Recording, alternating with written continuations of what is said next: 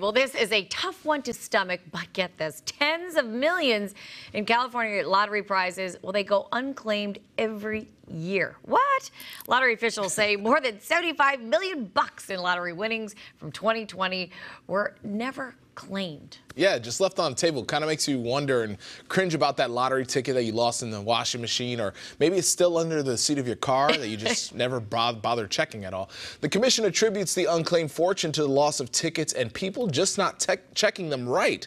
You know, you got to be careful with the numbers. On the bright side, all the money does go to California public schools. So that's at least some good thing. If you don't claim it, you gave millions to schools. There you go. All right, it's just Good one of our top trending stories right now on KTLA.com and our free KTLA Plus app. Check it out anytime.